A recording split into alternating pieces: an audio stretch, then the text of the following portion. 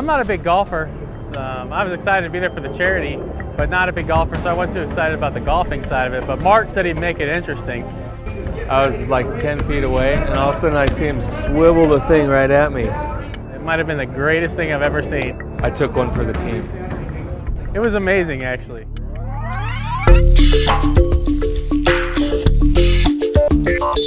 Roger Demery works for Kicker. He was on a t-shirt cannon. And the guy was aiming at him. I didn't know he was going to take a shot at him or not. And I'm kind of laughing like going, yeah, that's really funny. And as soon as Mark turned around, he gave us a little dodge.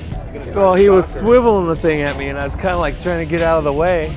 But he wasn't quick enough. You know, Mark's not real nimble. I heard a sound, and the next thing I know, I was just falling backwards.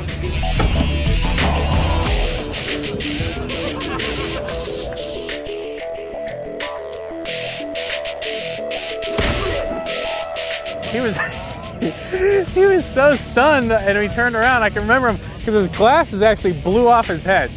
Thank goodness he had the Oakley glasses on. They protected his eyes, and then they blew off his head, and I saw him. He was kind of staggering around like this, and then he went down to like a knee, and then by then I was on the ground laughing. He doesn't really smile or laugh a lot. He was on the ground peeing his pants, laughing his off.